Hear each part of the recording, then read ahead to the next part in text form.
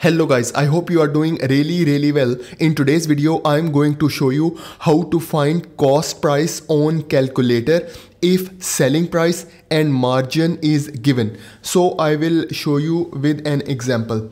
Let's say we have an item and the selling price of that item is $200 and the margin is 30%. So how you can find out the cost price? So first of all, on your calculator you have to type 200. So I will write here 200. Then in the second step you have to multiply it with 30. So I will press this multiply button and then I will type 30. And then in the next step you have to press this percentage button. So I will press this percentage button, and then in the last step you have to press this minus button.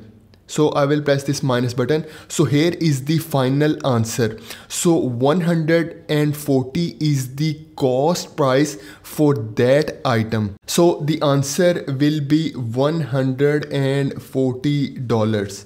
Okay, let's move to another example.